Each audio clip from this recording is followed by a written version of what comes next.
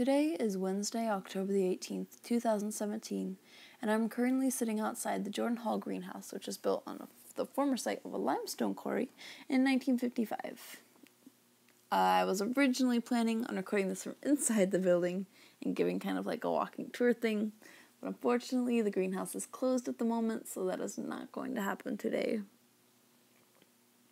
Jordan Hall has always been a really nice, quiet building when I've come here, and the greenhouse is totally free and open to the public, so that is great.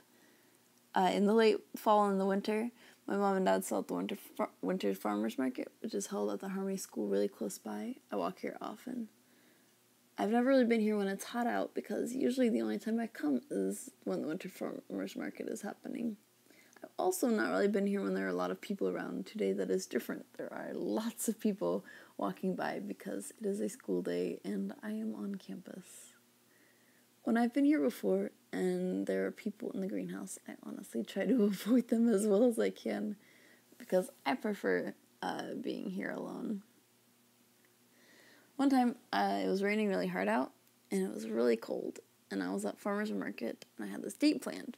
We were going to go out to a coffee shop or something, but he canceled really last minute because he did not want to go out in the rain, so I came here instead. And it was a really good day to be here. I guess no one else wanted to go out in the rain either because it was very empty, which was good for me.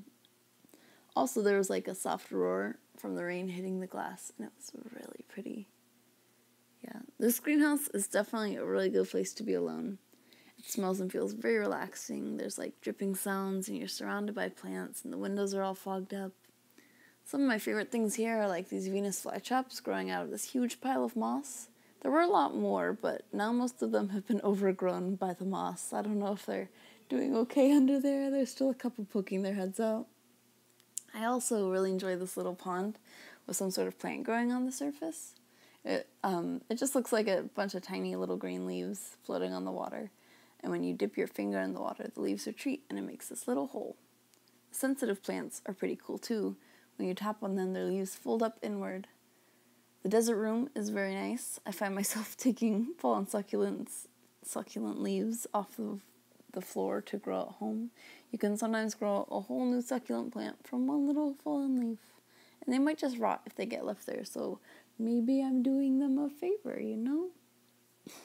Oh, another thing I like about Jordan Hall greenhouse, or not the greenhouse, but Jordan Hall, is the bathroom. It's really nice. There's like a soft sunlight coming in through the windows, and it has a very chill vibe. I don't know if that's a strange thing to mention about this place, but I think it's important. It adds to the general goodness of the building. There's also a parking lot really close to here, and the top levels are always empty, so it's nice to hang out up there. It's very relaxing. I think this area in general is very relaxing. I've only ever personally been in the greenhouse, the hall leading to the greenhouse, and the bathroom in Jordan Hall, so I can't really tell you much about the rest of the building, but the greenhouse itself is very important to me.